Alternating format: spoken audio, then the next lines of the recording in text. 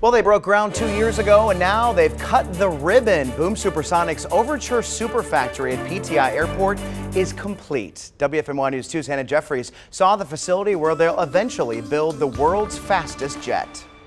All right, guys, so hence the name of this building right here. Overture is the name of Boom Supersonic's airliner that will be built right here in Greensboro. So what's so special about this plane, you might ask? The company says it's capable of flying twice as fast as today's commercial planes using 100% sustainable fuel, which means it's supposed to be better for the environment too. Boom Supersonic says this building has the capacity to produce 33 aircrafts per year.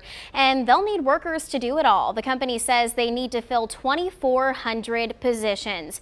Recruiting is already underway through local technical colleges and universities. Once hired, those workers will be making history, aiming to build the world's fastest airliner.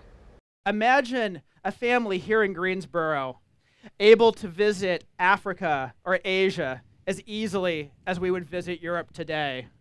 Or imagine taking a long weekend in Europe instead of a road trip to the coast. Think of the children who will grow up having broken bread on other continents and learned firsthand about our shared humanity from having met other people in person. And also think of those children who will grow up with their parents at home because the supersonic flight brought mom home from her meeting in time to make dinner. And get this, major airlines like American, United, and Japan have already made orders and pre-orders from Boom.